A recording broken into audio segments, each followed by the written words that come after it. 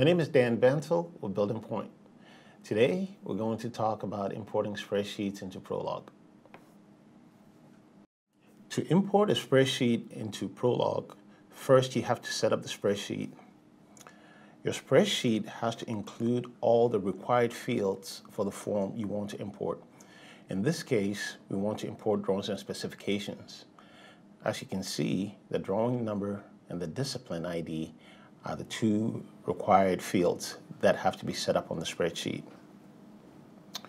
So looking at our drawing spreadsheet, here we have the number, which is required, and the discipline ID, which is also required. And we added the title to be able to identify the drawing.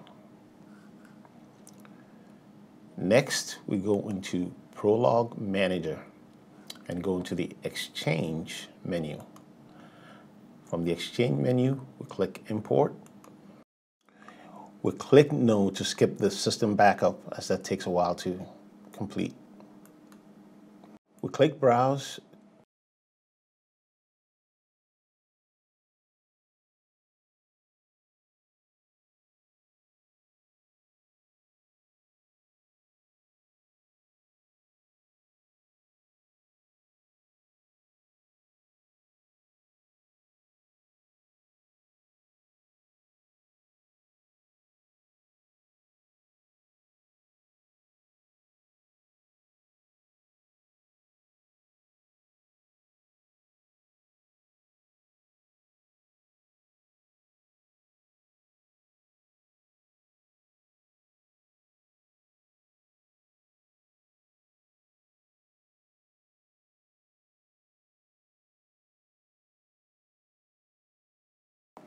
You notice it now lines up the table name from the spreadsheet with the field name in Prolog.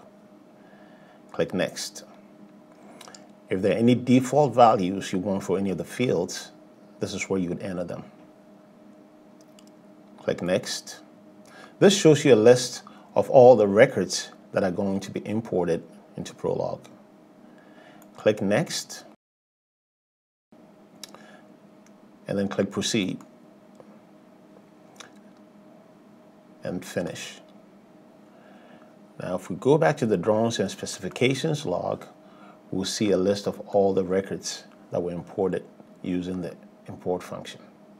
If you'd like to learn more or for more tips and tricks, please check out our YouTube channel or contact your local Building Point rep. Thanks for watching.